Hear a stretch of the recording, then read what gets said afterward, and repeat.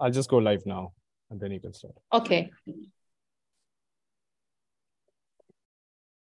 Okay, so hi everybody. I hope you enjoyed our first day of the workshop. So today we are starting the second day. And so as usual, you can, as it was done yesterday, you can post your question on ask.iguin.org. So maybe let's see if I can post in the chat the link where you can write the questions. Let me do it. Okay, should be this one.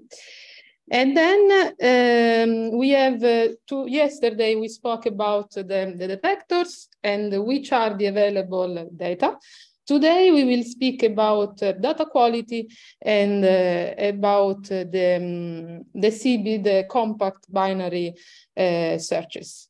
So our first speaker that will tell us about data quality is Ronaldas Macas, who is a member of the LIGO collaboration. He's a postdoctoral researcher at the University of Portsmouth, and he is specializing in understanding the mitigation of noise for gravitational wave detector. So I hope I pronounced your name correctly, and enjoy.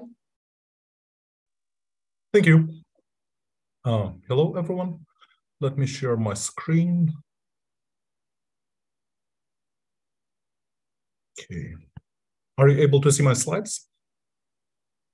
Yes. Perfect. Okay. So let's start. Hello, everyone. Again, today I will be talking about data quality in gravitational wave detectors. I will start from acknowledgements. So in order to prepare these slides, I was using quite a lot of material from the previous years, just because many things have not changed, some things have changed. So this was really like a team effort. If you want to have a look at these previous year slides, you can actually have a look at this link, and you will see the previous year slides. So today I will be talking about some short introduction about the strain data. So what is the strain data? How does it look like in time domain, in frequency domain, also in time and frequency domain?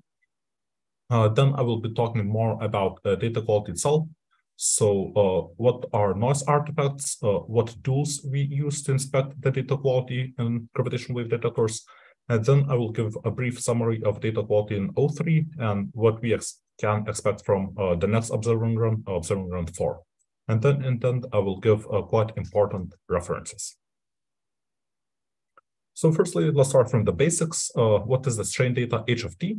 So gravitational wave strain data is really just the relative difference between Lx and Ly arms, which is given right here with this equation. Right here with this equation. And what it actually means, so here is a very simplified diagram of the detector. You basically have laser, you have X and Y arms, and when a gravitational wave passes through, it's going to change the length in the space-time, and because of that, these arms are going to change in distance as well, in length as well. And that is basically just a simple one-dimensional quantity, H of t. So to some extent, you could say that it is a very simple quantity. H of t is just one-dimensional quantity. For example, astronomical data sets are like images most of the time, so they have like 2 dimensions. So maybe this is like simple gravitational wave data, H of t. But well, you can see from this image, so this is raw time series data. It looks quite complicated, at least in my opinion. So you can see that there's, for example, some low frequency stuff happening, like a breathing mode. There's a lot of high frequency wiggles happening, and you're not really sure, looking at this data, is there something important happening with this data? Is there like a glitch if there's a signal? So you're not really sure just by looking at the raw time series data. So this H of t is sampled at LIGO detectors with 16 kilohertz. So that means that for 1 second, you have about 16,000 samples. And then for the open data that you can get on QUASC is 16 kilohertz or 4 kilohertz data.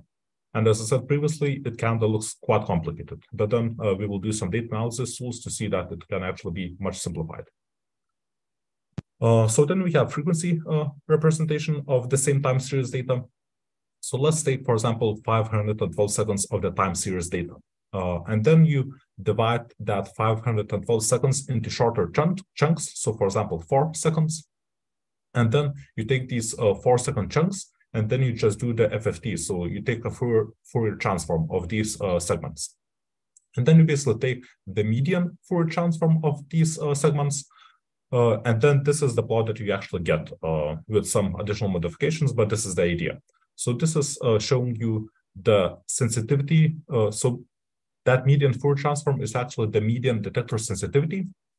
And this is how the detector sensitivity looks like. So contrary to like many like intuitive sense, you would think that the higher number is better, but actually in gravitational wave data, the lower number is better. So this is on y-axis, this is gravitational wave amplitude spectral density. I will talk about that in the next slide.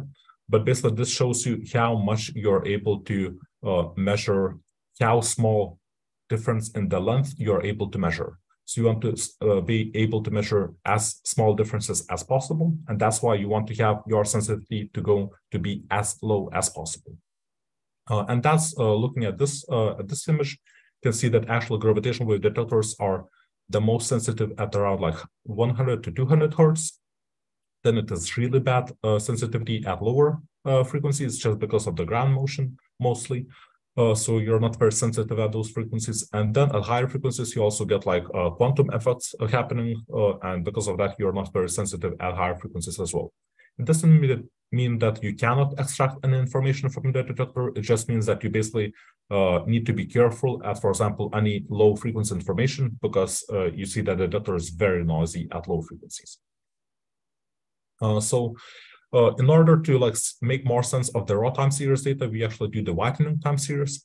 So what does it mean? So first, as I said on the last slide, transforming strain data to frequency domain allows us to estimate the average detector sensitivity for each frequency band. So we can say that for that particular frequency, we're that sensitive.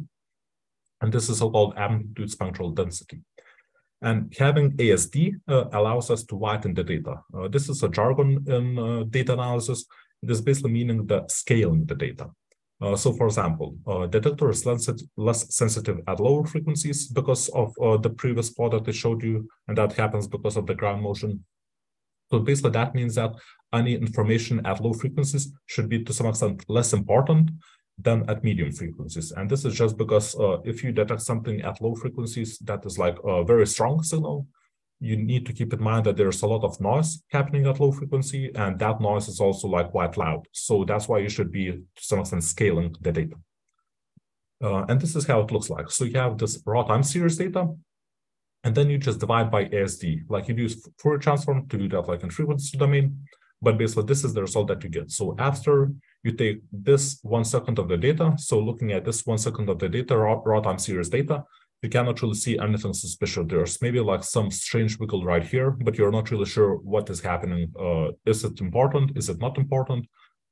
Yeah. So what you do, you basically divide by ASD. You basically you basically scale the data, and that allows us to get like this plot down that you can see right here. And here you can clearly see that there's a huge excess power happening at like around the middle plot time. Something is happening just in like the first 0.1 seconds of this plot. And in this plot, you can see much clearer that there's actually a huge signal. This is actually not a signal, but a gravitational wave noise, because signals are not really that loud in gravitational wave data.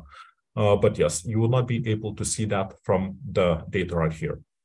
So this is the frequency. This is basically the scaling the data. And then gravitational wave scientists also like to look at the images. And for that, we are using Q transforms. There's a Q transform. It is also called Q scan, Q series, spectrogram, omega scan. So multiple names, basically meaning the same thing, that we want to look at the plots of frequency evolution over time.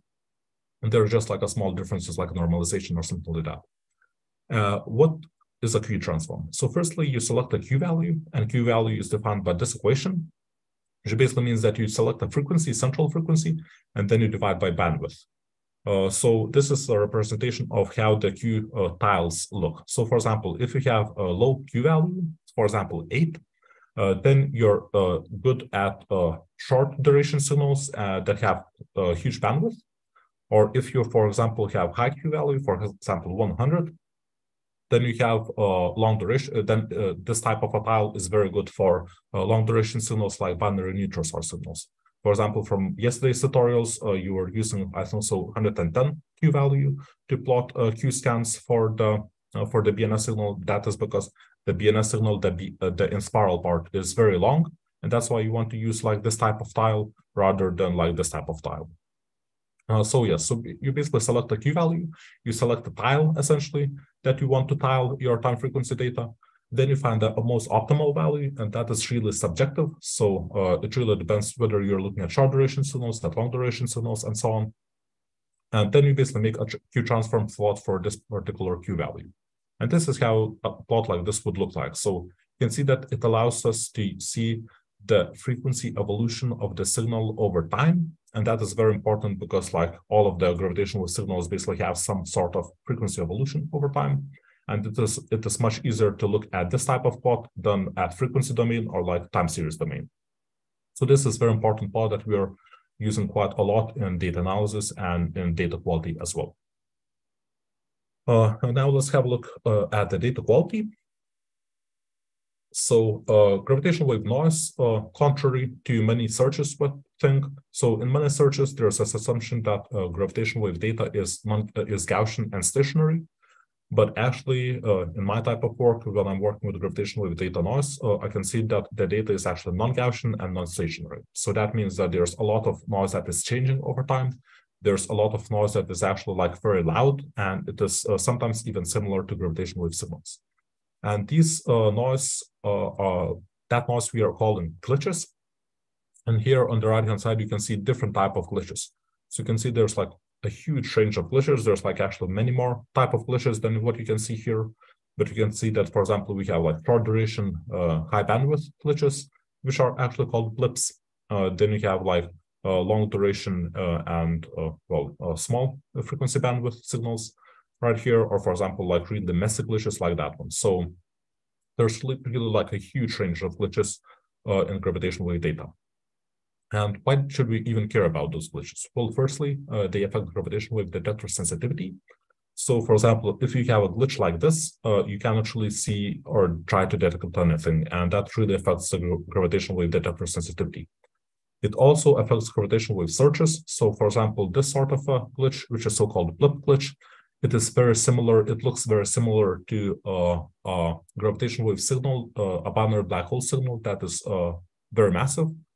And because it's a very massive deep-based binary black hole signal, it is going to be very short signal and high frequency bandwidth, which basically is looking very similar to this glitch. So that's why gravitational wave searchers get confused when they see this sort of a glitch and they think that maybe this is actually a signal.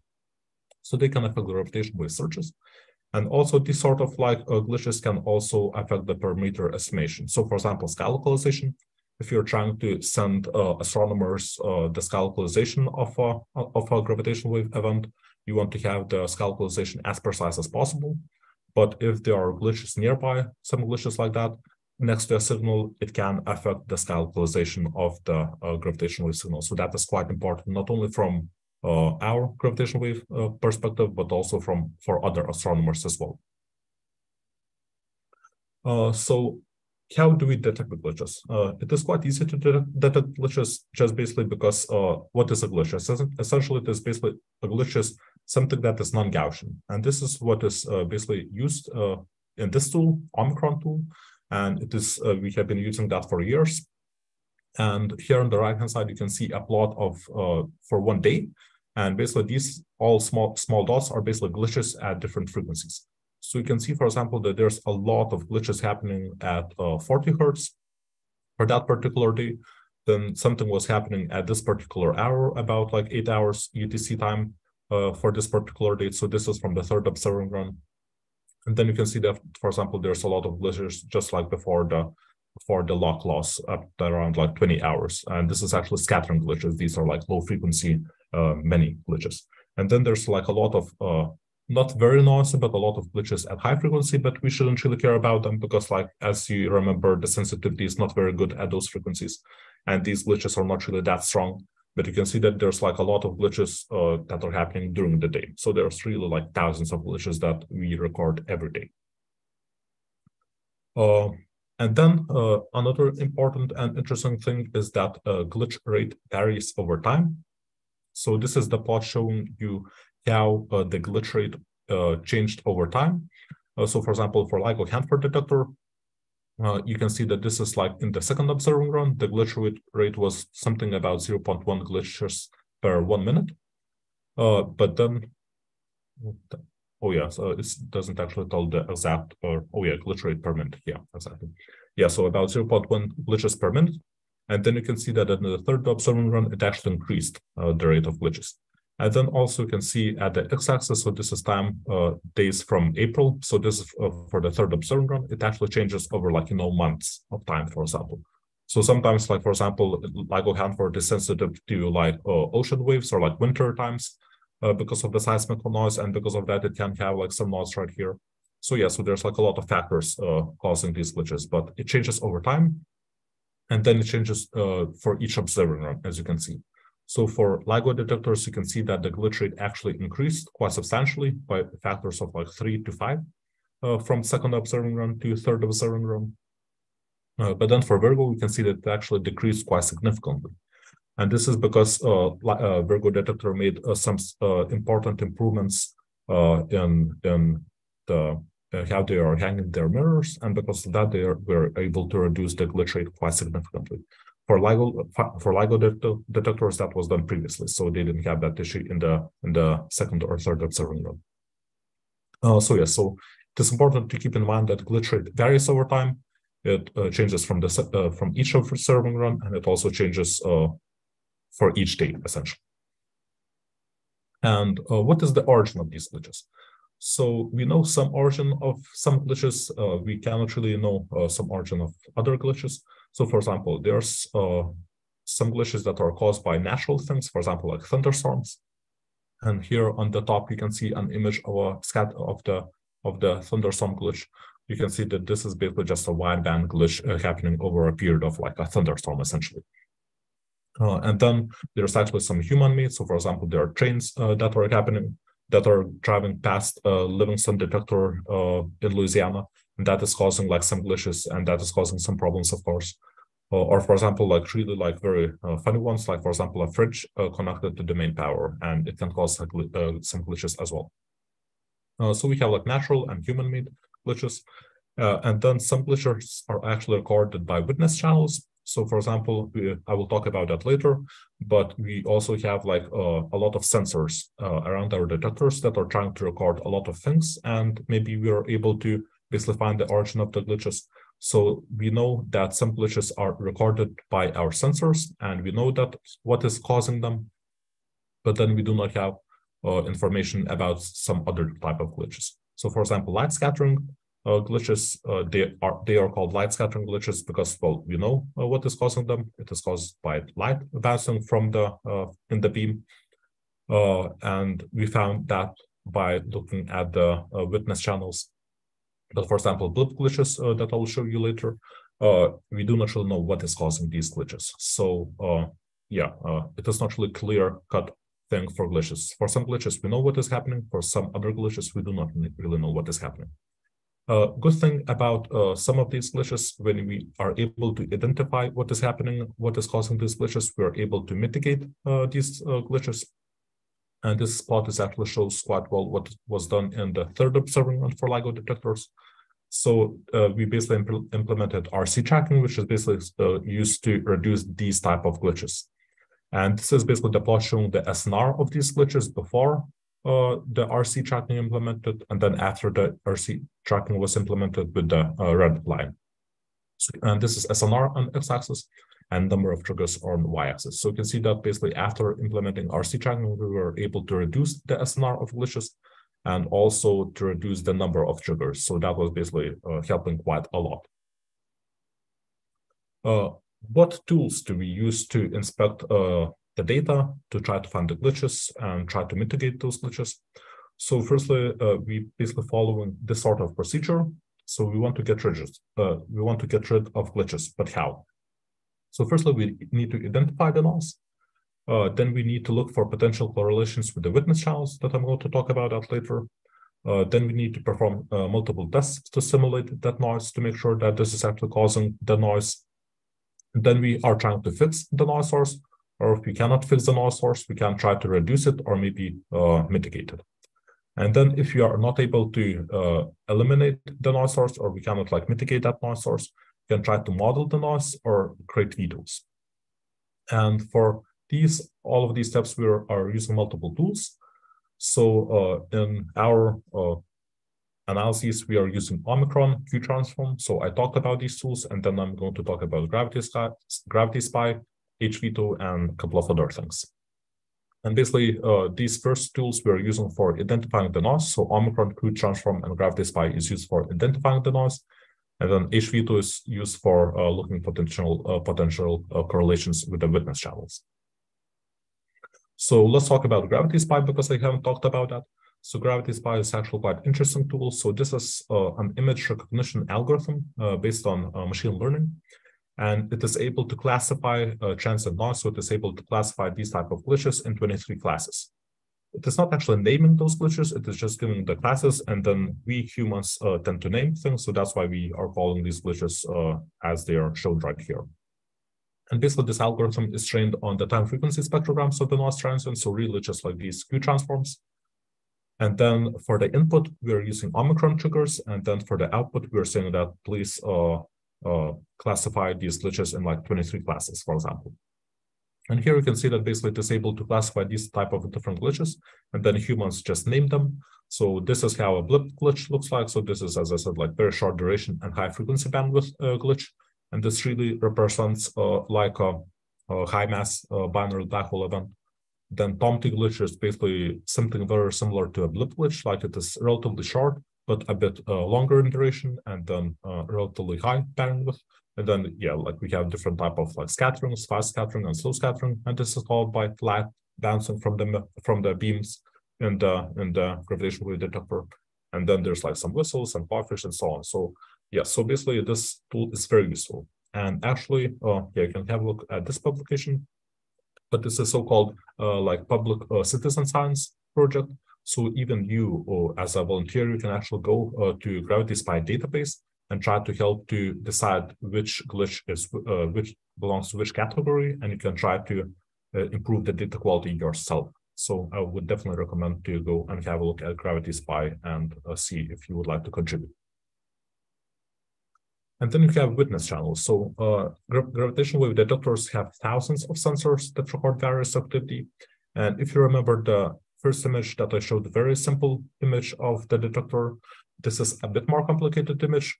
This is still like very simplified image, like there's like way more things happening, but this is a bit more complicated image, but still very simple.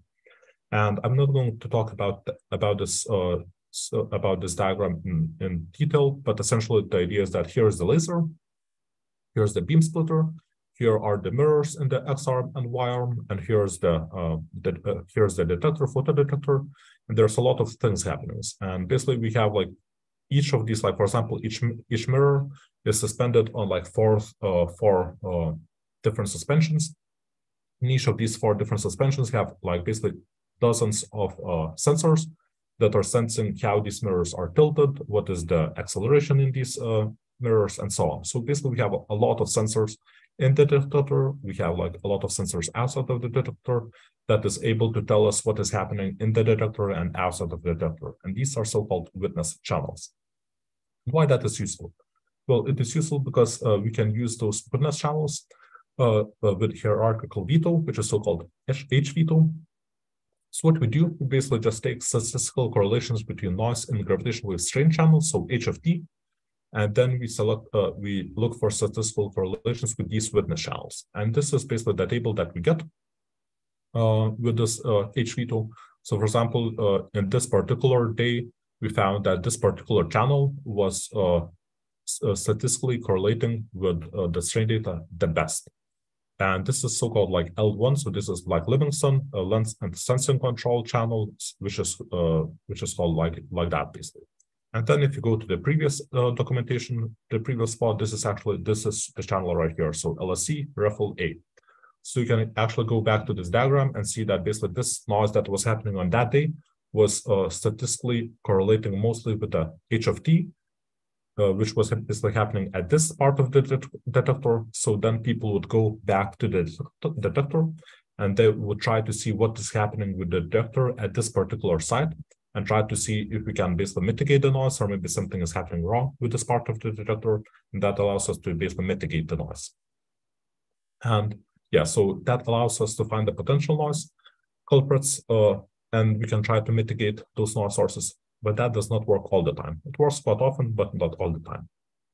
Just because some noise sources are not recorded by any witness channels, like as I said, for blips, we still do not really have a good potential channel correlating with this with blips.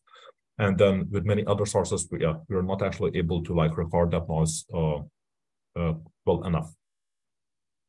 So this is H veto. So as I said, quite often we cannot really find the root cause of the noise. And for that, we can try to use the noise modeling to try to remove the noise. So when we cannot like try to mitigate that, we can try to remove it. We can try to model and then remove it. For example, here we can see one of the gravitational wave signals from the last observing run. So here is a binary dipole signal. And then there was some noise happening after the signal, and actually there was some noise happening at the signal as well. And we had one witness channel, which is just called like radio frequency 45, essentially. That is just like one single witness channel. This is basically the plot at the same time axis as this plot. And you can see that we can see like a glitch or like excess power right here. And this is what's happening with h of t. You can see there's some excess power in this witness channel recorded, and it is also happening right here. And there was actually some noise happening at this particular time during exactly when the signal was happening as well. So during that astrophysical signal, there was some noise recorded in the witness channel. So we can actually try to use linear noise subtraction to try to model this correlation, and we can try to remove this noise. So for that, we are using linear noise subtraction, which was like developed a couple of years ago. And we can use this witness channel information to model the noise in h of t, the gravitational wave strain data, and then we can try to remove it. So this is the original data, just a shorter segment. So this is the astrophysical signal, and this is the glitch. Then we can basically model the noise and remove it. And you can see, for example, that after cleaning the data, we do not really have the glitch right here anymore. So it basically works quite well. And then you can see that basically there's the residual. So this is the data that was basically taken out. But unfortunately, we cannot do this quite often because most of the times we are not able to find the auxiliary channel, the witness channel for this type of noise. So instead of that, we need to use base wave. And base wave is basically able to do some fancy modeling of the noise with some prior assumptions. But basically, it is using like wavelets to model the noise or like maybe model the signal as well. And for that, we are not using any witness channel information. So for that, like for example, here's the examples. We have like a gravitational wave signal right here. There is some noise happening right here, and then we can actually use base wave to subtract the glitch. And this was what was subtracted. So we are able to remove some part of the noise, not everything, but we are able to remove some part of the noise. And then if nothing else really works, we can create data quality vetoes. So that basically is saying that we cannot really find the noise source. We cannot really model the noise itself. So what we can do instead, we can basically say that, look, don't use this data, or like use this data at that particular time and be very careful of that. And that's so-called vetoes. So these vetoes basically have different categories depending on the seriousness of the issue. So the first category of vetoes are basically meaning that there was a major issue with a key detector component and you should not use that data basically almost never. And then there's category 2, which is basically saying that there's no noise, there's a known cause noise coupling to gravitational wave strain h of t, for example, high ground motion. So you can try to use that data, but you should be careful. And if there's like a signal that you detect, you should be basically looking at that further to see if that is not caused by noise. And then category 3 is statistical noise coupling to h of t that is not really well understood. So basically we have like h veto. We see that there's like some noise that is coupling quite well to the gravitational wave strain, but we can actually see why that is happening, and we do not really understand why that's happening. Then in Gravitational Wave Open Data Science Center, you can find basically these flags for each of the observing run data. And then the last link that I wanted to show you is basically daily detector status, and you can click on this link later when you get the slides. But this basically is a public page that is showing you the status of the detectors for each date when they were operational. So for example, this is particular date for the BNS event, for binary neutral star event 170817. And for that particular date, you can see the sensitivity curves for this particular date. You can actually go and have a look at this page for today, for example. Detectors are not all of them are turned on, but like you can see what is happening with the detectors at the moment. So you would be able to see the sort of a plot for like detectors if they are operational. Then you can also see basically operating segments data. So for this particular date, Hanford, Livingston, and Virgo detectors were working quite well. And the BNS event happened, I think so, at around this time, at around 1 p.m. UTC. So all of the 3 detectors were operating, and GEO, I think so, was not operating at that time. I'm not really sure. And then there's another important plot, which is basically showing the binary neutral star in spiral range, which is basically showing you the sensitivity of the detectors. And at that particular date, the Livingston detector was about 100 megaparsecs, Hanford detector was about 50 megaparsecs, and Virgo detector was about 25 megaparsecs for that particular date. And then you can have a look for example, what is the sensitivity of detectors today, if you want to. In 03, we had 12 months of total data, or like 11 months of data taking. During that third observing run, we detected 74 gravitational wave detections in total. And then actually about 24% of them required glitch mitigation. So that meant that basically 1 in 4 signals usually had a glitch nearby. And that meant that we basically had to use phase wave or like linear noise subtraction to try to model and remove the glitch. And then just because I think so, I'm running out of time, so I will not talk about these images, but this is just basically showing you the sensitivity range and which detectors were turned on for how much time. Then talking about 404, so the fourth observing run is planned to start in basically a week, like next Wednesday. And what is, I think, so quite important, so here you can see at the right-hand side the planned sensitivities. And you can see, for example, that for LIGO detectors, we are planning to start from about 160 megaparsecs, and we finish with about 130 megaparsecs in 03. And that does not seem really much. Like, for example, if you divide by sensitivity, you basically see that there was about like 20% increase in sensitivity, which is not really that much when you think about it. But then you need to keep in mind that basically 20% more sensitivity means that you have about that is your like range, but your actual observed volume goes to the cube of that. So because of that, like 20% more sensitivity means that you're basically getting almost like double more signals. So that means that there's a huge influx of like additional detections. And in order to achieve this additional sensitivity, there were multiple things that were changed. So we tried to increase laser power. We also tried to remove low noise sources that you saw at lower frequencies. Then we also installed like new mirrors because there were some problems with the previous mirrors. And then we also added frequency dependence squeezing, which is like a very complicated topic. I'm not really expert in that as well myself. So there's a reference later on that. But yes, we basically made a lot of changes to the detectors to basically be able to have that 20% increased sensitivity.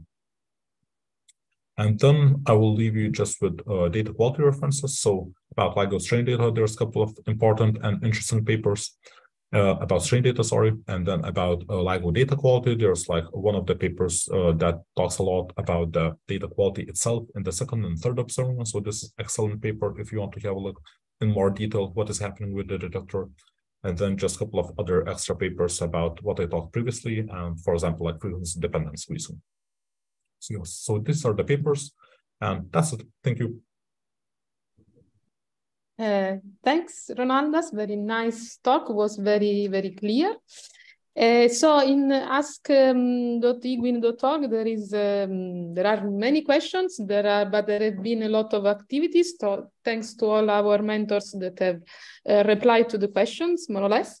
But maybe we have a few minutes. Is worth discussing some of these questions. So, for example, one of these ask, what are the reasons behind these glitches? How trains and fridge connected to the main power creates glitches? Yeah, so let me go back to these things. Yeah, for example, slow scattering. So when the train is passing by the detector, I never been to Livingston detector actually, but I know that there are trains nearby the detector. So when the train is going by the detector, it shakes the ground. And because the ground is shaken, the beam, like the beam tube, like the laser itself is also shaken. And because of that, you basically get this scattering, light scattering, that is scattering from the beam. And because of that, you basically get that extra light in the beam itself. And because of that, you basically get these glitches, which are shown right here. So slow scattering and fast scattering is happening because of the light, because of that extra light. And that extra light is happening because there's that extra movement of mirrors. And these mirrors are moving because of the ground shaking because of the trains. So this is one of the examples of how trains can affect, how trains can create glitches and affect data quality. For fridges, fridges are basically like in Hanford detector, for example, like you can read basically explanation right here. You can go and have a look. But the idea is quite simple, that basically fridges are like, sometimes they're like, turned on because they need to freeze, and sometimes they're turning off. So accidentally that glitch, that fridge was connected to basically the electrical power that is basically connected to the detector itself. And that meant, for example, when the fridge was powering up, there was also power taken from like the mains. And because of that, you could actually feel that electrical difference in the electrical systems that was used for the detector. And because of that, you could see glitches happening like every 2 hours, for example. So there are like multiple reasons how you can create glitches, and there's like thousands of reasons, but these are just like a couple of examples. Yes.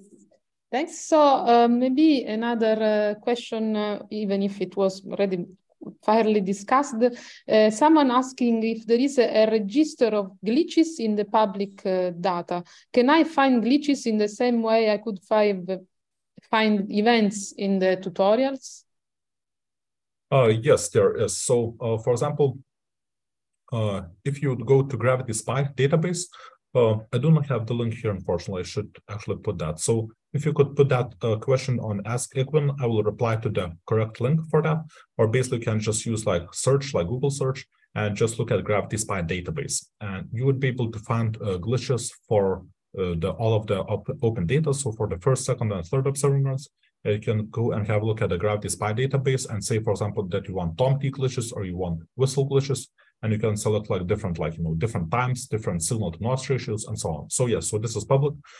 If you cannot find this link, please just try to look.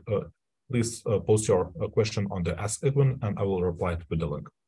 Yeah, yes, it's on Ask Igwin, and by the way, I think so. It's a Zenodo link, the one we are mentioning, and in the years these links always get updated. So we have everything until 03. I think. So there is a question in the last question in the chat. Does earthquakes or underground nuclear explosion cause noise in the data? Was the question about earthquakes or nuclear explosions? Like, could you repeat this question? Does earthquakes or underground nuclear explosions cause noise in the data? Oh yeah. Earthquakes definitely, and earthquakes is a huge problem. And even, for example, if there's an earthquake happening in Japan, for example, or like somewhere else in the world, we can feel it, and sometimes it's actually causing a lot of problems for us. So earthquakes are like, well, that is basically when the ground is shaking quite a lot, and sometimes this is causing the log loss. So, for example, if I would go to this spot right here, like basically a log loss means that detectors are not observing anymore. And this happens because of the major incidences with the detector. Well, not major, but basically something is bad happening with the detector. So, for example, if there's an earthquake, the ground is moving and we're not able to keep the detector stable anymore. And because of that, we basically lose the interferometer. We basically just like, we are not observing anymore. So earthquakes are really a huge problem. I'm not really sure about nuclear explosions because I do not know if they are still happening. Well, I don't think so they're happening anymore, but I'm pretty sure if there would be a nuclear explosion, I think so we would be able to feel that with the detectors as well, because like they're very good at detecting seismic motions. So I think so we would be able to feel that, unfortunately. Yes, and I don't know about LIGO, but about, since I'm Virgo part, I know that there was a paper about earthquakes, trying to connecting our loss of lock with all the earthquakes in the world. So there are studies about the impact of the earthquake, not so much on the noise, but as you said, for us it's another problem. We lose the lock, so it means that the thermometer doesn't work anymore. Okay, so I think we can thank our speaker, because it's about time to go to the next topic. So the next speaker, sorry, I don't want to modify my screen because I'm sharing, so I'm using my phone for other things. So our next speaker is Koustav Chandra, that will speak about gravitational wave searches for compact binary mergers. And Koustav is a PhD student at IIT Bombay, and is working on compact binary searches and parameter estimation. Again, sorry if I mispronounced your name. The floor is yours. Yeah, thank you, Agatha. It was correct, actually. Anyways, so this is a brief outline of my talk. So I will start by give bit introduction to gravitational wave signal analysis, and then I will tell you what does the signal actually look like. And then I will go forward and tell you about the different assumptions that you make for the data while trying to look for the signals. And then I will tell you one method using which you can try to look for gravitational wave signals. And finally, I will conclude by talking about the limitations of this type of signal searching method, and tell you the different tools and tricks and techniques that you can use to overcome these limitations. So without any further delay, let's jump right in. So as you might know, among the several bold predictions the general relativity made, one of them was the existence of gravitational waves, and they are colloquially referred to as the ripples in space-time. They can be produced by any time-varying non-axisymmetric mass distribution, but whether they will be measurable or not is a different question. Now, current generation ground-based gravitational wave detectors, such as advanced LIGO or advanced Virgo, can observe high-frequency gravitational wave sources, that is, sources which emit gravitational waves between, let's say, tens of hertz to a few thousand hertz. And this includes transient sources, such as compact binary mergers and supernova explosion, or continuous sources such as those coming from a rotating neutron star, or let's say stochastic sources such as cosmic fluctuations in the early universe. The focus in this workshop is gravitational wave signals from compact binary mergers. Now, speaking of compact binaries, they are binaries which are composed or consist of compact binary objects, which are any astrophysical objects whose radius is roughly proportional to their mass. This includes white dwarfs, neutron stars, and black holes. Now, current generation LIGO Virgo detectors observe binary black hole signals, or binary neutron star signals, or neutron star black hole binary signals, provided the strain induced on the gravitational wave detectors is of the order of roughly 10 to the minus 21, which equates to the fact that the change in the length is of the order of 10 to the minus 18 meter. To give you an idea of the length scale that we are speaking of, you can think something like this in this hierarchy. The size of an atom is roughly of the order of 10 to the minus 10 meter, which is roughly 1 angstrom. The size of a neutron is roughly of the order of 10 to the minus 15 meter, whereas the length changes that we are trying to measure using our LIGO detectors is roughly of the order of 10 to the minus 18 meters, which is 3 orders of magnitude less. If you are interested in the science case for these gravitational wave signals from these kind of compact binary mergers, please join in tomorrow and look into Viola's slides. Okay, now that we know what kind of signals that we are looking for, it is actually helpful to understand what does the signal actually look like. Now, compact binary signals, in particular non-spinning binary black hole signal, consist of 4 different phases. We generally say it's composed of 3 different phases, but I will try to break it into 4 different phases. The first part consists of the adiabatic inspiral phase, during which the 2 black holes orbit around each other in a slowly but steadily decaying orbit. until and unless a sort of climax is reached when the two black holes plunge into one another to form a highly excited black hole, which in due course of time links down to form a curved black hole, which is a black hole which is completely characterized by its component masses and its spin value. Now, binary black hole signals such as this are characterized by a set of 15 different parameters, which you can broadly categorize into a set of intrinsic parameters and a set of extrinsic parameters. The intrinsic parameters consist of quantities such as the component masses M1 and M2, and the two spin vectors Chi1 and Chi2, and they together determine the signal waveform morphology and its phase evolution. The extrinsic parameters consist of quantities such as the sky location of the source, which is given by the right ascension to the source and the declination of the source, the luminosity distance dl to the source, or equivalently the redshift to the source, the binary orientation parameters such as the inclination of the binary and the azimuth. So the inclination gives you how it is oriented with respect to you, whereas the azimuth gives you the orientation with respect to the xy plane. It also, the extrinsic parameters also include the polarization angle psi and the merger time TC. Now, during one of your tutorials last day, I think tutorial number 1.4, you already came to the realization that compact binary signals are pretty well modeled. And if you want to know more in details, you can check this reference out here. But the main point to note is that if you want to include more physics into your binary black hole signals, you need to incorporate more parameters. So for example, binary Newton signals has two additional intrinsic parameters, which are called as tidal deformation parameters, which measure how squishy quasi your neutron stars are, because neutron stars, after all, are not really rigid objects. Similarly, if you relax your assumption of quasi-spherical binary black hole signal, then you will need two more parameters to tell how eccentric your binary black hole signal is, or how eccentric your binary black hole is. Now, during your tutorials in 1.4, you also tested out how varying different intrinsic parameters affects your waveform morphology. And I will just go ahead and repeat them one by one. And I will just repeat for the cases of intrinsic parameters, and I will leave it to you to figure out how the extrinsic parameters affects a binary black hole signal. To start, let us look into the effect of total mass. By the way, whatever mass parameters that we measure or we try to estimate from that of your gravitational wave signals are redshifted or detected from total mass. So what does it mean is that the gravitational wave signal is actually propagating through an expanding universe. And as a result of that, the gravitational wave signals undergoes a redshift. So instead of measuring the total mass MT, which is just the sum of the component masses M1 and M2, you measure the detected from total mass, which is 1 plus Z factor 1, which is MT into 1 plus Z.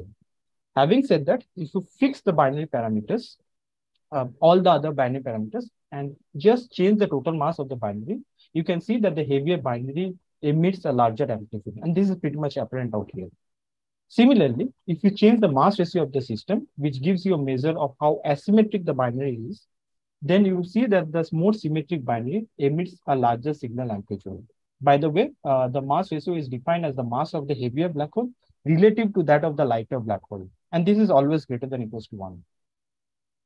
The spins also affect the binary signal morphology. And in order to understand them, I have tried to compare that against the non-spinning black hole binaries. So let's start with the assumption that the black hole spins are aligned with respect to one another and also with respect to the orbital angular momentum.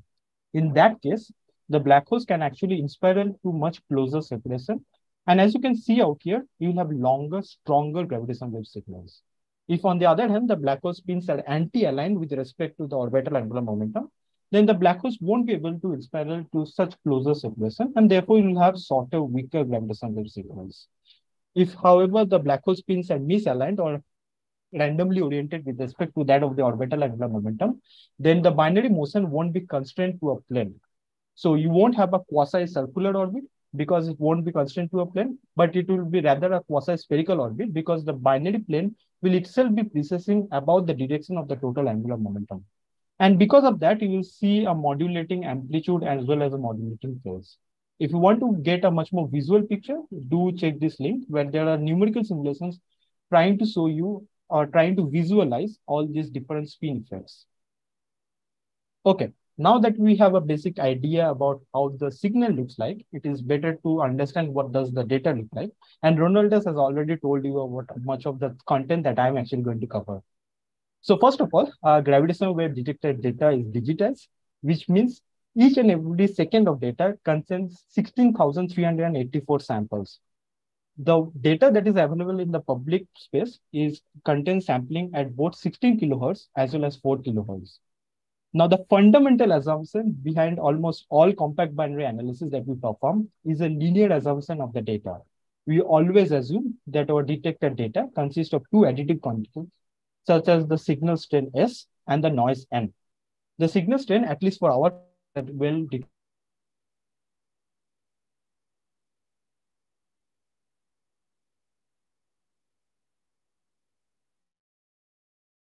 let's say anymore. Okay, now I can hear you again. Go on. Okay, now it's fine. Okay. So as I was saying, the noise is a random variable, and that means you cannot uniquely predict the value of noise at each and every instant of time, but rather there are quantities that are from an underlying noise distribution. And furthermore, as Ronaldas told you, the gravitational wave detector noise contains contribution from a multitude of different noise sources, each of which is a sample from an underlying noise distribution, which can be quite a bit different from one another. And furthermore, this noise amplitude is quite a bit louder than the signal amplitude that we are trying to find. And therefore, we have a kind of a needle in a haystack problem. The goal for today and tomorrow is going to be to find a template or model waveform, let's say is theta prime, which adequately represents the signal strength S of theta, such that the residual, which is the data minus the model waveform, follows the underlying noise distribution. So what is our assumption of our gravitational wave data when you are trying to perform a gravitational wave signal analysis? When we assume that the detected data follows a zero mean Whitson stationary multivariate Gaussian distribution. Well, that's a mouthful of words, so I will try to break it down into simpler chunks. So what does Whitson stationary mean? It means that the elements of the noise correlation matrix does not really depend at which instant of time your noise is taking place, but it rather depends on the time lag between the samples. Or in other words, in a much more simpler language, it is stationary or it is time translation invariant. It means that if you perform a Fourier, if you try to look into this noise correlation matrix in the Fourier domain, then the noise correlation matrix is going to be diagonal, with the diagonal entries being proportional to the noise power spectrum, which as Ronaldas told you, and even during your tutorial in 1.3, you figured out that the noise power spectrum gives you a measure of the amount of noise power that is present at a given frequency. And you can estimate it using a variety of techniques, one of which is the Welch method. So we are looking into the noise power spectrum, we can figure out how sensitive our gravitational wave detector is. So here is a plot showing the noise power spectral density of the Hanford, Livingston, and the Virgo detector. And just by looking into it and how shallow it is, you can pretty much understand that the Virgo detector is the least sensitive of all the three detectors. Whereas the Livingston detector outperforms the Hanford detector, especially at lower frequencies. So what does zero mean means? It means that if you take the noise samples and you average it over time, you will find that the mean value of the noise is equals to zero. And this is what you exactly saw during your tutorials. You found that the noise is rapidly oscillating somewhat like this above the mean value of zero. And if you average it over that time quantity, you'll find that it actually comes out to be zero because it's rapidly oscillating. And what does multivariate Gaussian distribution means? It means they are samples from this kind of probability distribution. The proportion constant is something which you can figure it out by just integrating this to unity. If you have a gravitational wave signal present in your data, then it will just adjust the mean value of the noise. Okay, now that we have a model of the signal and we have a model of the data, let us try to understand and find a gravitational wave signals. Now, right at the outset, I will say that there are different ways using which you can find a gravitational wave signal. And I'm just going to focus on a technique which is called as match filtering. And I've tried to break it down into 4 different stages in order to ensure that it is easy to grasp. So the first step is what is called as whitening the detected data. So we take the detected data, we Fourier transform it, and we reweigh or normalize it with the amplitude.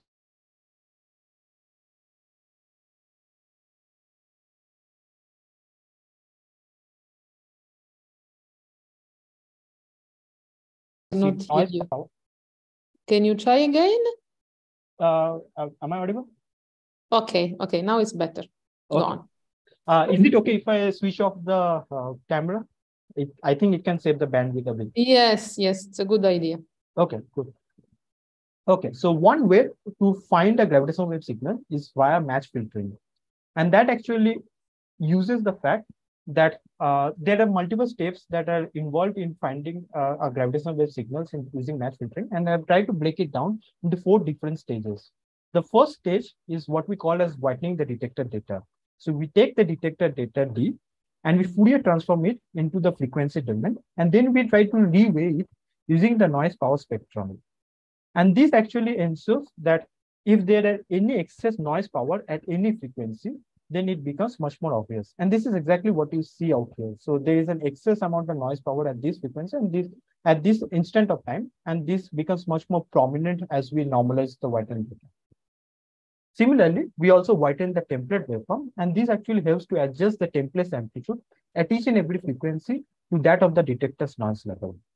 The third step includes or involves trying to find the predicted signal to noise ratio, or what we call as the optimal signal to noise ratio of the template. By the way, the signal to noise ratio is a measure of the strength of the signal related to that of the noise in which it is sitting. And we can find this by cross-correlating the whitened template with itself. Now, since cross-correlating in time domain equates to multiplication in frequency domain, this is the quantity that you end up calculating. And in the fourth step, what you do is you cross-correlate the whitened detected data with that of the whitened normalized template.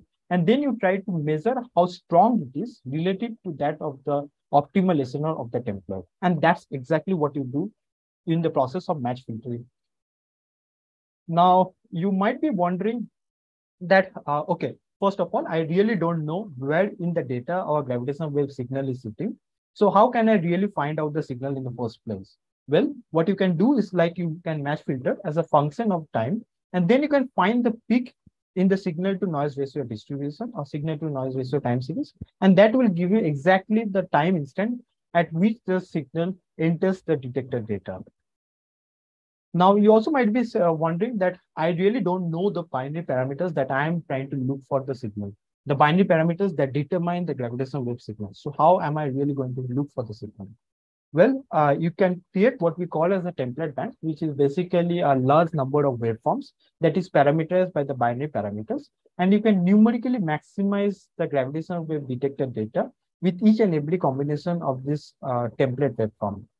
Now, since match filtering is very sensitive to the signal's phase evolution, there will be one template and only one template that will maximize the signal to noise ratio. And we call this template as the best match template. Now, as you might have realized by now, this will actually involve searching over a 14-dimensional parameter space. And this is really a computationally expensive process. So what we do during searching is that we assume that the signal is adequately represented by the quasi-circular, non-precessing quadrupole modes. So what it means is that we assume that the gravitational signal can be well represented by just the dominant modes of a gravitational wave signal. And by doing this, you can absorb the extrinsic parameters of the binary in terms of an overall amplitude term and an overall phase term over which you can analytically maximize over. And therefore, just constructing a template bank, which is parameterized by thus the component masses M1 and M2, and the aligned component of the black hole spin is sufficient. If you want to know more about this technique, you can take a look at this paper by Satya and Dhurandhar. Now, it must be emphasized that match filtering operation is really optimal if the detected data is Gaussian. As Ronaldas told you, gravitational wave detector is hardly Gaussian, leave alone that it's not even stationary. And this is simply because of gravitational wave detector data is plagued with intermittent non-Gaussian transients or glitches, which can not only raise false alarm, but it also hampers or reduces the search performance.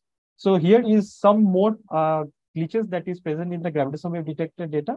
And as Ronald has told you, that we do understand some of these glitches. For example, we understand why this air compressor glitch is there, but we have no understanding why the blip glitch is there or why the Tomtic glitch is occurring and so on and so forth.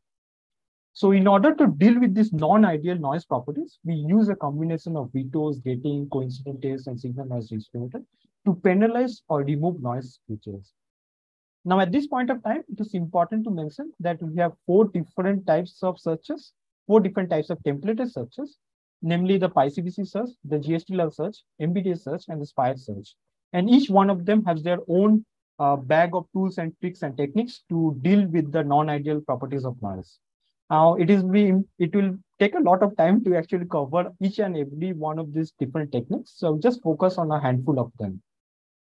So let's try to focus on the technique which we call as gating. So what this process involves is like you take your detector data and then you whiten the detector data and try to look for large deviation from that of your Gaussian distribution. So this plot out here just shows that there is a glitch sitting in the detector data, which causes 100 sigma deviation from that of your Gaussian distribution. So what we do is that we apply a inverse QQ window, which sort of looks like this, and we just remove or window out that portion of the data. Now, instead of doing this using the whitened detector data set, you can also use a machine learning based algorithm and look into the auxiliary data channels. Now, you might have heard that the gravitational wave detector data consists of 400,000 channels, each of which is trying to monitor some portion of the detector. And there is just one channel that tries to look for the gravitational wave signal, or that records the gravitational wave signal. So you can use this extra bit of information that is present in this auxiliary channel to clean the detector data and also to identify the glitch in the first place. Now, I think the most important test that you can actually perform is called as the coincidence test. And that actually excises or removes a large number of noise triggers. Now, it should be kept in mind that almost all of the noises that occurs in the detector, or almost all of the detector noise that are occurring in individual detectors are of local origin. That is, the noises in the detectors are uncorrelated across the detector network. So if you have an astrophysical trigger, you can demand that this gravitational wave signal will be observed across the detector network within physically allowed time delays. So for example, if you have a gravitational wave signal that you observe in the Hanford detector, then you expect to observe it in the Livingston detector within a time delay of 10 milliseconds. Similarly, if you have a gravitational wave signal that you observe in the Hanford detector, then you must have observed this gravitational wave signal in the Virgo detector either 25 milliseconds when you observe in Hanford, or 25 milliseconds after the trigger.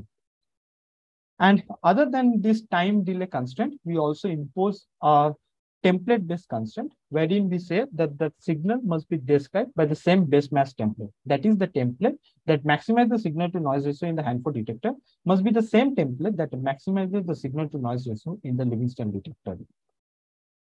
Okay, now all these ways, the coincidence test actually focus in using the data from different detectors. But even at the single detector level, we also perform a multitude of different noise discrimination techniques. One of these, and this is probably the most popular one, is called as the reduced chi-square test. And this test actually tries to check whether the morphology of the signal trigger is consistent with that of your base mass template.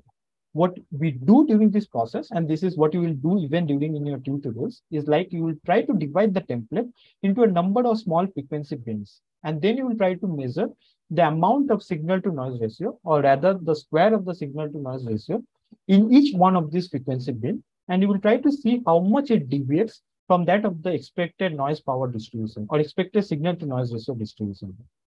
If you find that the reduced chi-square value is close to unity, then the trigger is well represented, or well adequately represented by that of your base mass template. If it is otherwise, then the reduced chi-square value will first shifted away from unity. And this can actually occur if you have a glitch present in the detector data.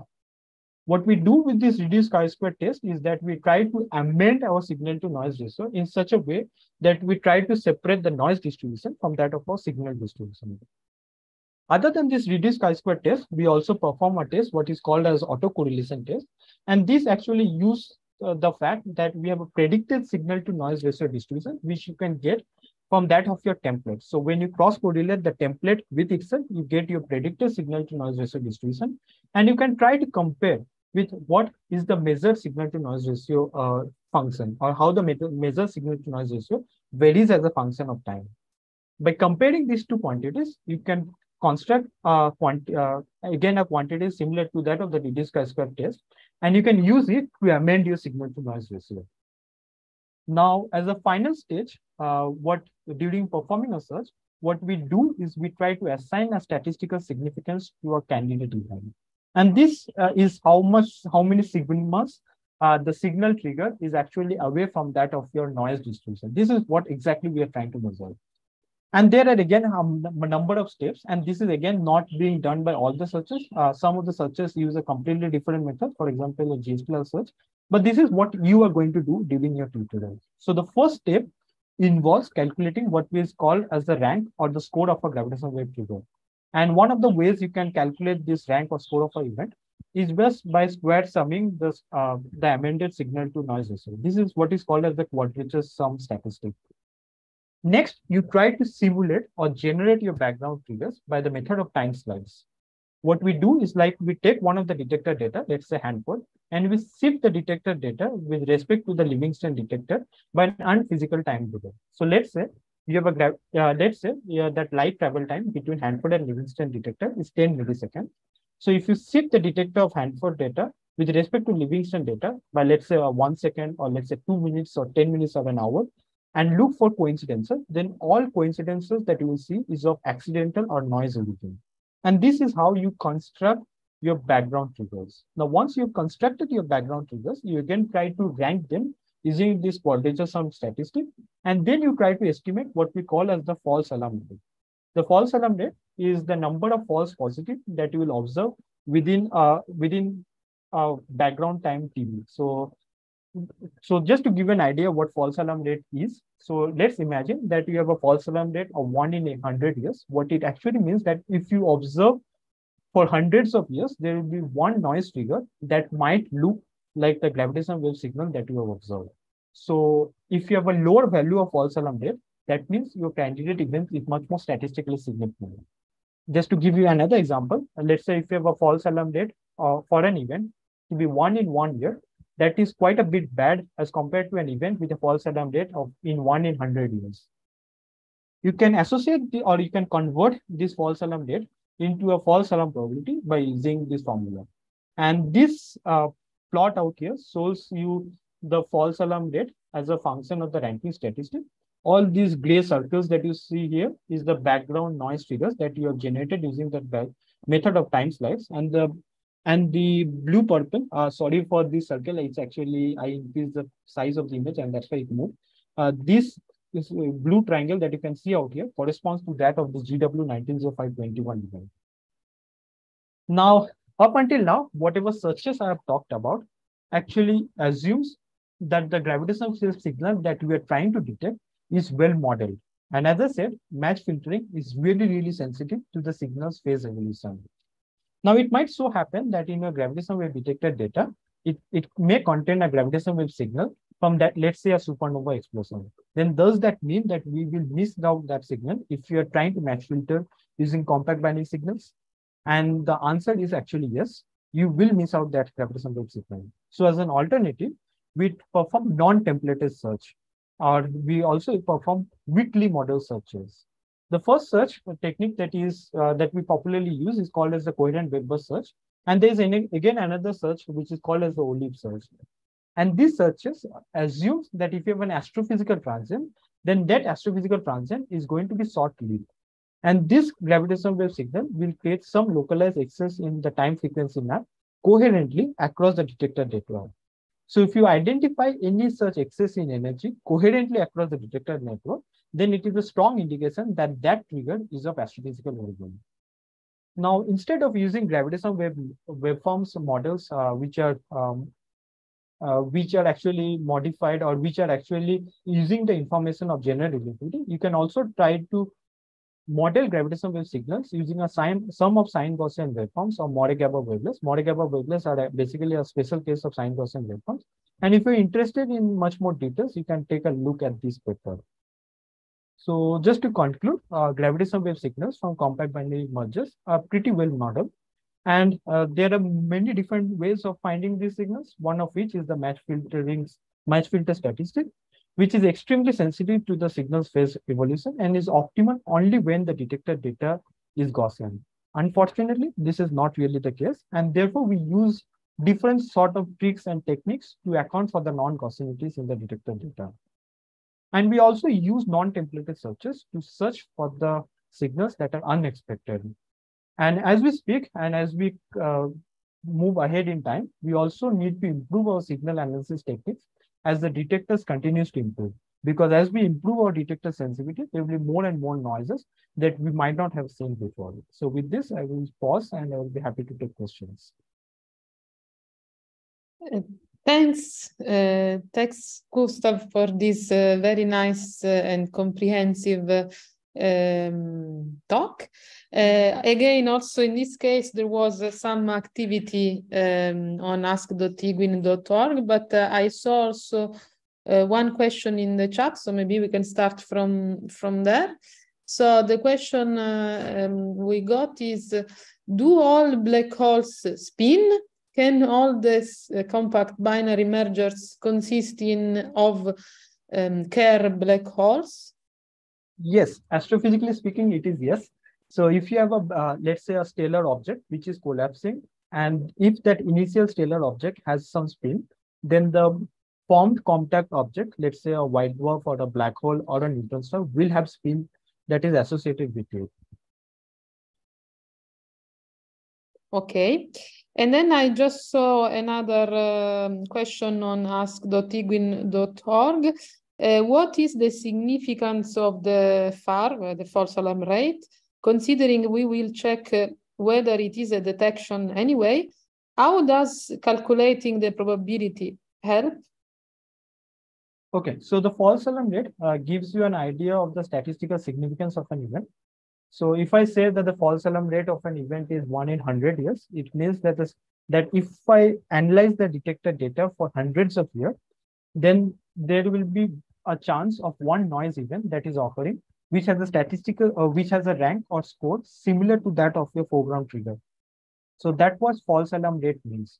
Or if you want, in terms of a much more easier to understand statistic, you can see that the false alarm rate is the number of false positives that you observe in your gravitational wave detector data. Okay. So another question that was asked is, since the noise in gravitational wave data is not Gaussian, what are the alternative to Gaussian assumptions to model the noise? Yeah, when you are trying to look for gravitational wave signals, or even when trying to perform parameter estimation, we have to assume this thing that the gravitational wave detector data is Gaussian. Unfortunately, it is not the case, and therefore we use different kinds of tricks and techniques. And as Ronaldas talked about, we also try to remove, we try to model the noise in the detector data, and we try to remove it from that of the data, such that the data actually follows a Gaussian distribution. So this is an assumption that we are making.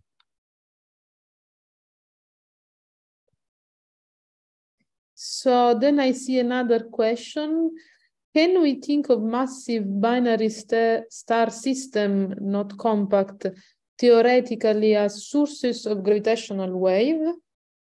Yeah, they can actually, as I said, like any time varying non-axisymmetric mass distribution can produce gravitational wave. Even if you rotate your arms in a non-axisymmetric way, then it can also produce gravitational waves. Whether they will be measurable or not is a different question. So current generation detectors such as advanced LIGO and advanced Virgo cannot detect gravitational waves coming from white dwarfs. But when you will have future detectors such as LIGSA, they will be capable of observing even gravitational waves from that of white dwarf binaries within our current galaxy. Okay. So I see another question, but I don't understand it because he's asking, can you talk more about the limitation of it? But when you write on ask.iguin.org, please be more specific, because now of it, I don't know what it means. So, okay, maybe rewrite it better so that mentors can reply you later. Okay, so I see another question. Why does rotation have to be non-asymmetric for emission of gravitational waves? Okay. So you can understand it as follows. So if you have, if you look into the mass term, that mass term is actually conserved. I mean, by mass, I mean the total mass and the energy. If you look into momentum, the momentum of a binary system is also conserved. To the leading order, I'm talking completely in the leading order. So if you look in also into the orbital angular momentum, that is also conserved to the leading order. Now the mass term actually corresponds to the monopole moment. If you look into the momentum term, that actually corresponds to the dipole moment. And if you look into the orbital angular momentum conservation, that actually corresponds to the current dipole term moment. So the leading order contributions come from variations of the quadrupole moment, and that quadrupole moment is actually a measure of how non-axis symmetry your binary is. Hence, the dominant contribution comes from non-axis symmetry binaries. Yes. Yeah, you can think it's also in some kind of, if you think of electromagnetic wave, you need the dipole. For gravitational wave, you need the quadrupole. But it's because the previous momentum are conserved, basically. Okay, so I think we have spoken spoke a lot about this. I don't think there are other questions. So I think we should thank again our speakers of today. Thanks a lot, both of you. And I will leave the floor to Simone, who will make us do a tour of the tutorials of today. Go on. So thank you, Agatha. Thanks to all the speakers. So I'm going to screen share. So actually, you should be able to see now the Gravitational Wave Open Data Center page. So let's go to the tutorials as we did yesterday. You will need to go to tutorials, then workshops, then you need to click on Gravitational Wave 6th Open Data Workshop, and then you go on run the tutorials. So today we are going to check tutorials of day 2, which are a little bit more involved with respect to what we... Simone, sorry. We see the Open Data Workshop page still. It didn't change. So maybe you should stop sharing and reshare again because it was blocked. Yeah, apology. Let me try. Okay, can you see it now? Yes. Okay. So I starting again, sorry. So from this tab, which is the Gravitational Wave Open Data Workshop, you need to click on Run Tutorials, and this will lead you to the usual GitHub on which you worked yesterday. So let's go to tutorials. Let's check day number 2. And you see that today we just have 3 tutorials, but don't be too confident because today tutorials are a little bit more involved with respect to what you've seen yesterday. So we have 3 tutorials that basically are going to explain you how to look for gravitational signals in our data using match filtering and how to say how much they are significant. So let's start with the tutorial 2.1. Of course, I'm not going through the entire tutorial since you will do it with your mentors during the study apps, but I will give you a overall, let's say, view of the tutorials that we are going to see today. So the first tutorial is about an easy introduction to an easy application of match filtering. So just a reminder, if you're running the tutorials on Google Colab, please do remember to uncomment this line, otherwise you won't have the packages. Then the first tutorial is going to be about basically apply the match filtering. So the first thing that you will do is to generate some Gaussian distributed data using this Python code. Then you will inject a gravitational wave signal inside it. Here you can recognize in these 2 cells the commands that you learned yesterday from tutorial 1.4. Then you're going to inject in your data basically a signal composed by just the plus polarization.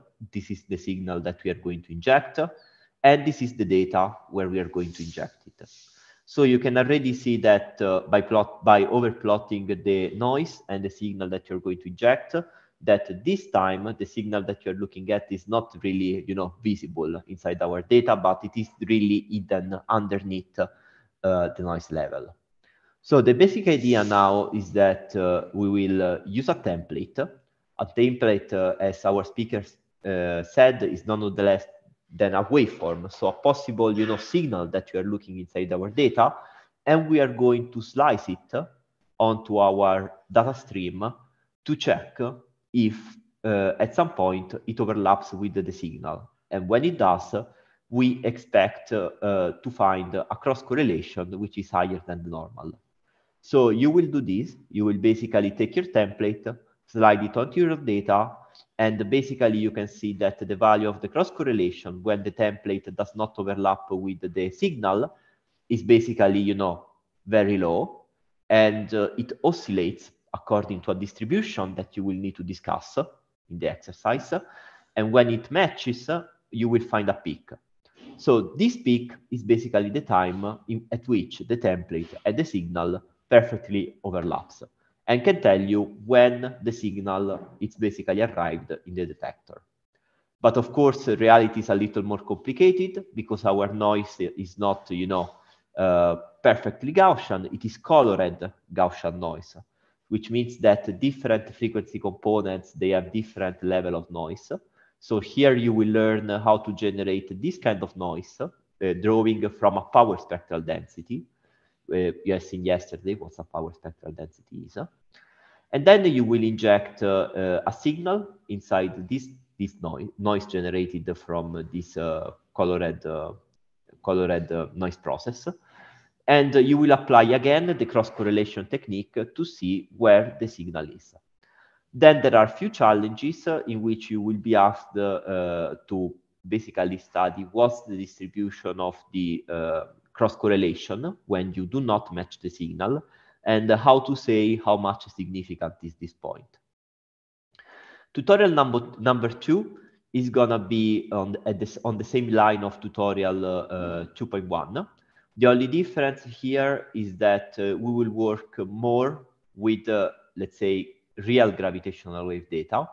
So you will basically download a data strain containing our first gravitational wave detection, GW15914, and you will be asked to analyze it with the matcher filtering technique.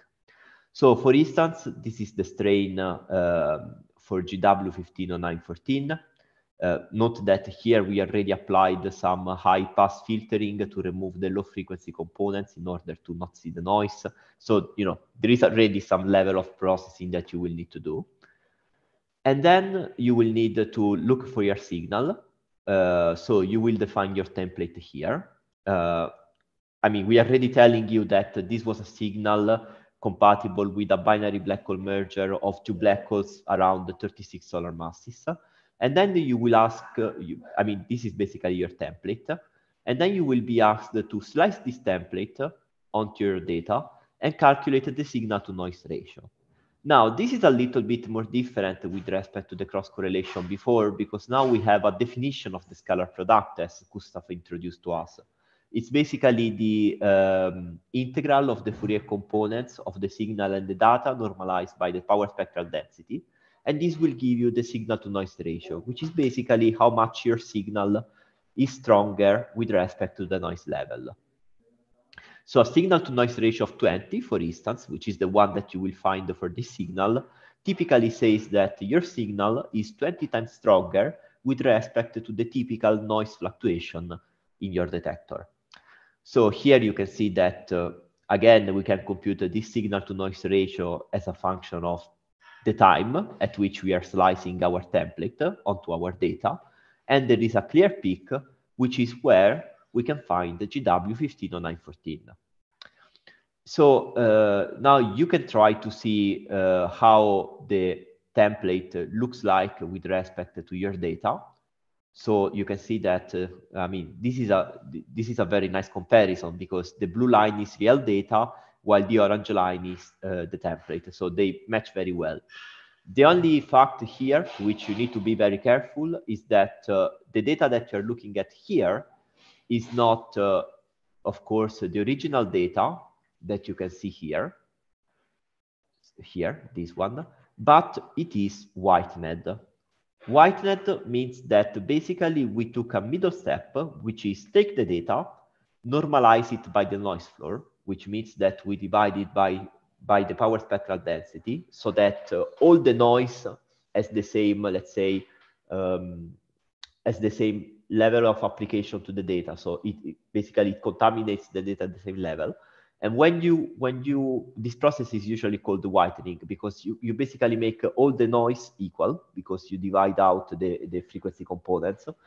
And when you do this, you will be able to see the signal, the blue one, very well, even by eye. You don't need a template to do it. And you can also check that, you know, the signal is, you can see it with the Q-transform. And then if you subtract the template from the data, basically the signal disappears. So this is just, you know, showing you that the first check that we do is that when we find a signal, we can subtract it from the data, and the residual of your data should be consistent with the Gaussian noise.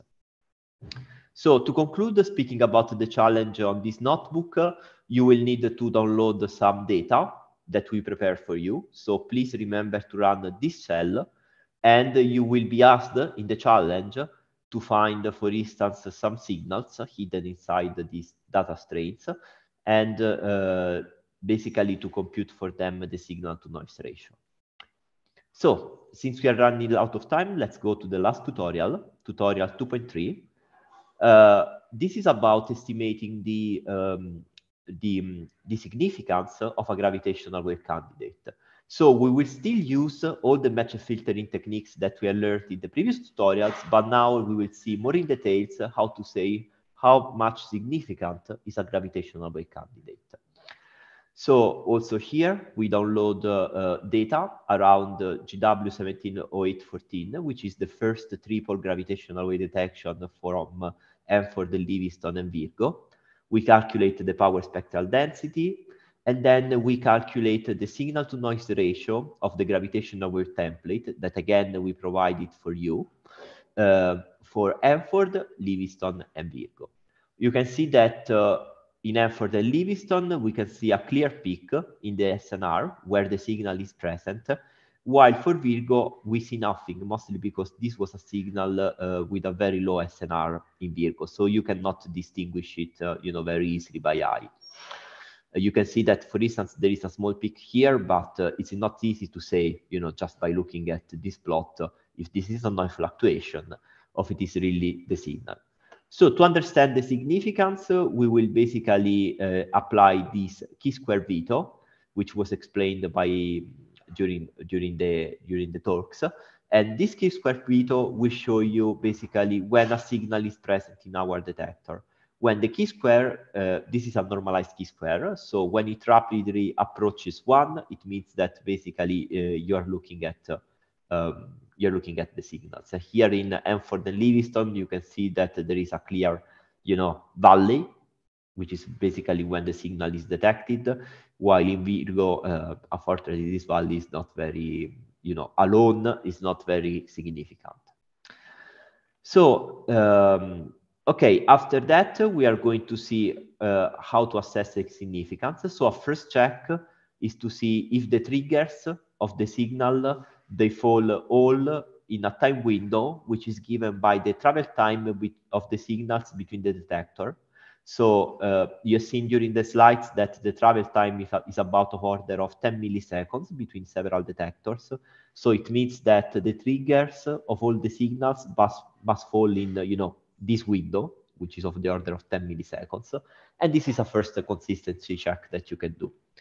The second consistency check is to look at the distribution of the basically SNR when you don't have a trigger.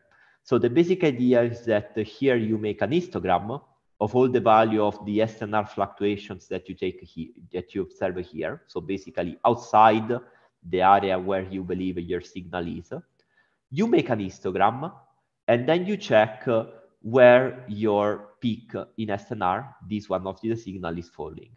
If it is falling very far on the tail of this distribution, then this is a confident detection. So this will basically give you an idea on how we calculate the significance of our signals. Then the challenge here is going to be on the same line of the tutorial 2.2. You will need to download a data strain and basically study the significance of your gravitational wave detection in it. Just a reminder, after that you have solved the challenge, go on Thinkific. So here and answer the questions. So here I will just answer a random one. Maybe I will not, because otherwise you will know what's wrong and what is not, and it's going to be easier. But just a reminder, a code will appear suggesting some steps to do. For these notebooks, in order for the code to work, you will need to run all the notebook before. So just remember, run all the notebook, and then just in case, copy and paste the code that will appear here. And I think this is all for today. So if you have any questions, I don't know if there are any questions on the Ask Win.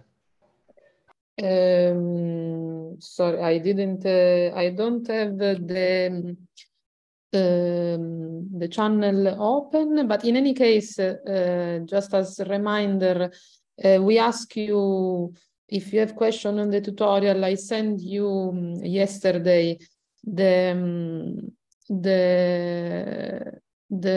link to ask question in the tutorial of day 2, which is this link, and I see already a question about the waveform, but I remind you that so I will post in the chat the link where you can post the question about the tutorial of the first day. And there is a question about how to build the template, and you should already know the answer because there was a specific tutorial about how to build the template yesterday. So yes, have a look at the tutorial of yesterday and you will know your answer. Yes, short answer, there is a function called get FD waveform and get TD waveform from PyCBC, but you will find it in the tutorials. Yes. And okay, so I guess that's all. Another thing from my side, please, all that are hosting Study Hub, remember to take pictures so we can make a nice collage at the end. And I send you a link with the spreadsheet to note how many people are in each Study Hub, just for us, to make some statistic to understand which is the in-person participation. And I think that's it. I don't know if the other organizer want to add something. So thanks, everyone. So I just wanted to reiterate that if you don't have a in-person Study Hub to attend, and you're welcome to join us online. So we will again start in around half an hour. So yeah, that's more or less it. So if that's fine, I'll just go offline now. Okay, so bye everybody, have fun with your Study Hub, and thanks again to all the speakers and all the mentors for all the help. Bye. Bye. Bye, see you tomorrow. Bye. See you tomorrow.